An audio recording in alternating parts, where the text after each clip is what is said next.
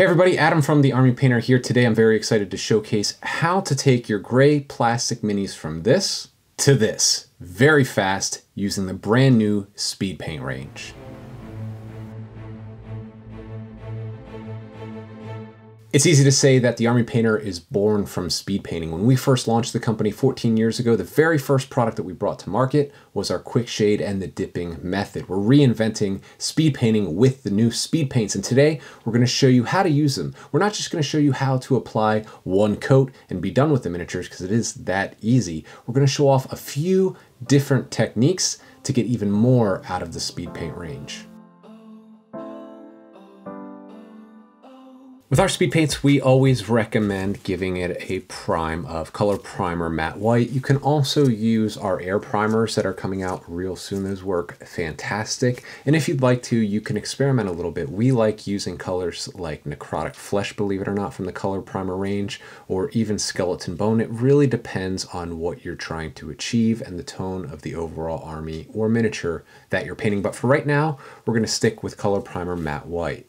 Speed paints make painting super simple because you're just coloring inside the lines. You're going to apply your paint over top of the intended areas like so.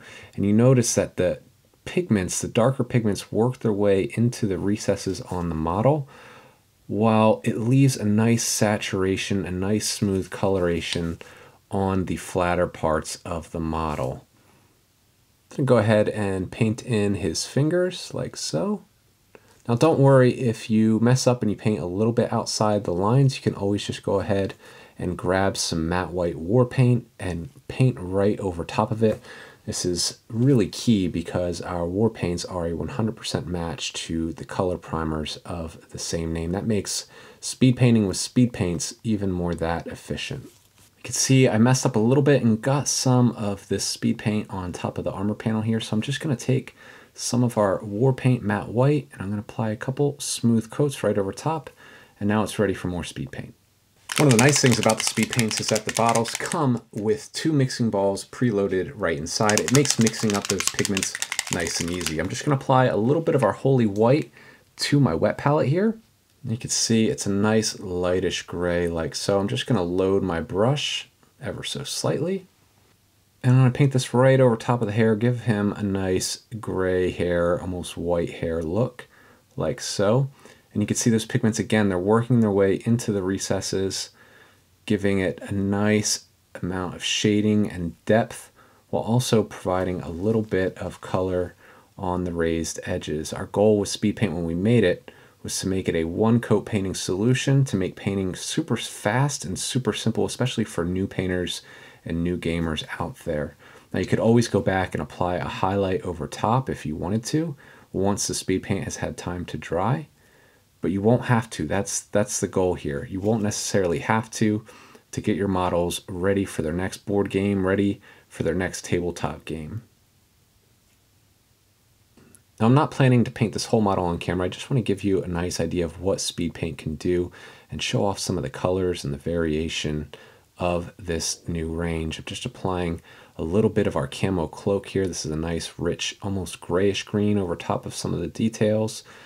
And you can really go to town with the details on your miniature and paint it any way you want, because in truth, by the time I'm done painting up this model, I'll probably only have 10, maybe 15 minutes invested in it. And this model is quite detailed.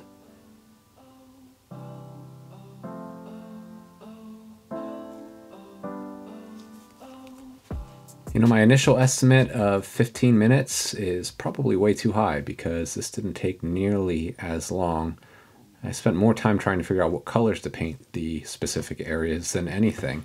And that's the beauty of speed paint. It really is quick. You're just painting inside the lines as so. And I was very quick when I was painting this one. I didn't let any of the previous coats dry. And that would be even better if you are painting full armies or squads of miniatures, because you could just be a little bit more precise and a little bit quicker when those additional pieces dry up before you apply your next color. But there you go. This all told, probably about 7 minutes. You could still see that some of the colors are still drying on there. Get nice vibrant coloration, some nice deep shadows, and even a pop of highlight on some of these areas on the hard edges. It really is amazing how fast speed paint can be.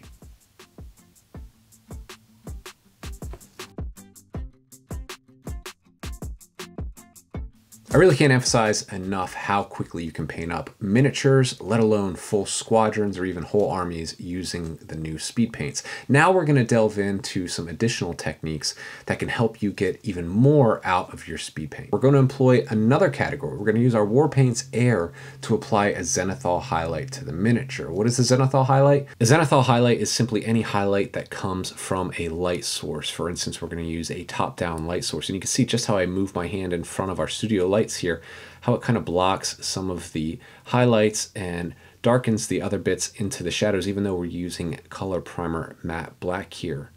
So to get started, I'm just going to use a little bit of our matte white from our color primer air range. And now in a top-down fashion, I'm going to apply the zenithal highlight through the airbrush. I'm just focusing this on the upper areas of the model like so, leaving the shadow in the recesses. See how that builds a nice natural highlight.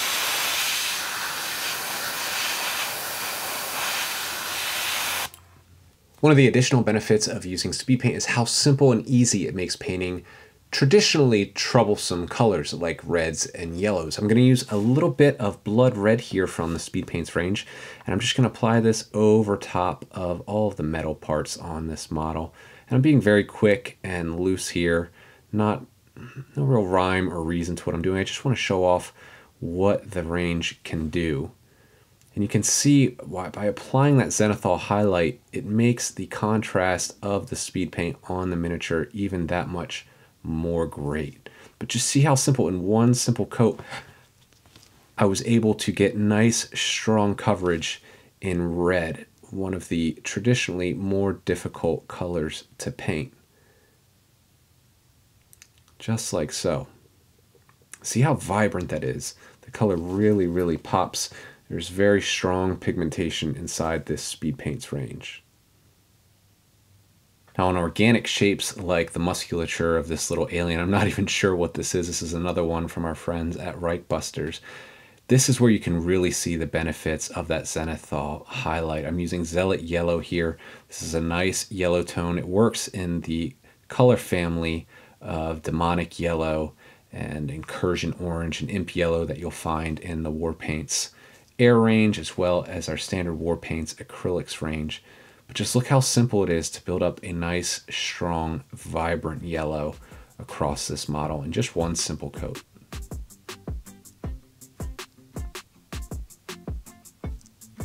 Speed paints add a lot of drama to your models. They provide that nice rich saturation, those deep shadows, and just that little bit of highlight. And you can see when used in combination with something like a zenithal highlight, just how pronounced and how dramatic that effect can be. We're going to take it even one step further. We're going to do it with one of the poster boys of all of tabletop gaming.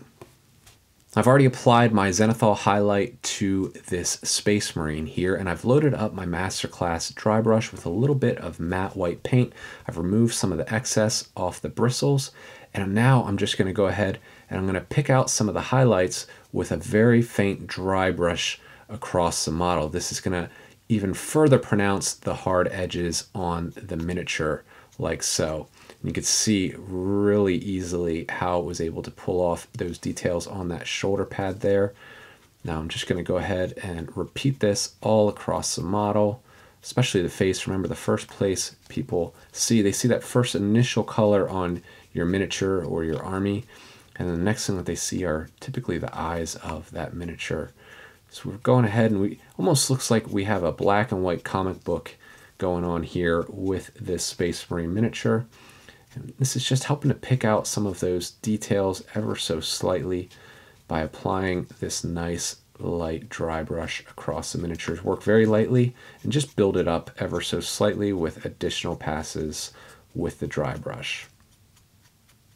When working with a miniature that has slightly more broader or flatter panels, like a Space Marine, we recommend sizing up your brush. I'm using a monster brush from the Wargamer range. This is just going to help to move that speed paint across those broader surfaces a lot easier. Now, we're not here to debate what chapter is the best. we're just picking a color here and we're going to apply it to the model. We're using a bit of Runic Gray. This is another new one from the Speed Paints range. And we're just gonna apply this all over the miniature like so. You can see how I'm just sweeping this across that shoulder pad, letting the pigment get nice, solid, even coverage, and then I'll pull the rest of the pigment down, almost like I'm applying a wash. I'm going to repeat this all over the miniature, and you can see as I've applied this across the areas where that edge highlight might have caught, getting a nice, simple highlight effect. This knee pad right here is a great example because you can see that little bit of the edge highlight that's built up underneath that little calf armor and on top of the knee pad. And that's from that dry brush, and the zenithal highlight in combination makes a really nice, realistic gradation effect. While that runic gray is drying, I'm just going to take a bit of pallid bone. I'm going to paint in all of the cloth bits on this miniature like so. And then I'm just going to apply it. He's got this nice devilish mask here. I'm just going to apply it over top like so.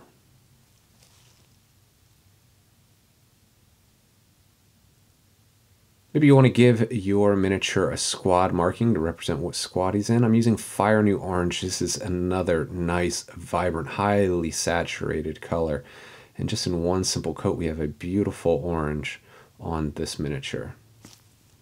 Next, with Blood Red and your flesh tone of choice, you'll paint in all of the additional bits on the model.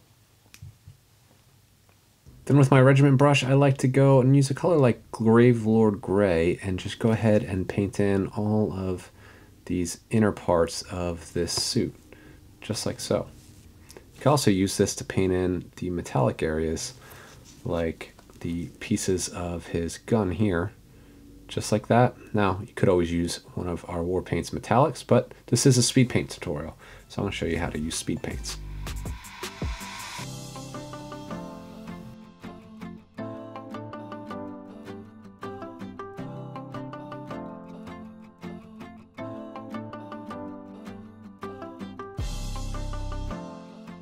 It really is hard to believe how quickly this Space Marine model came together. Now, don't get me wrong, it's not going to win you any painting awards, but it does produce a really high quality tabletop standard. You're going to impress the heck out of your friends, whether it's at your next gaming night or for your next big event. Show off how quickly you speed painted your new miniature, your new squadron, regiment, or entire army with the speed paint range from the Army Painter.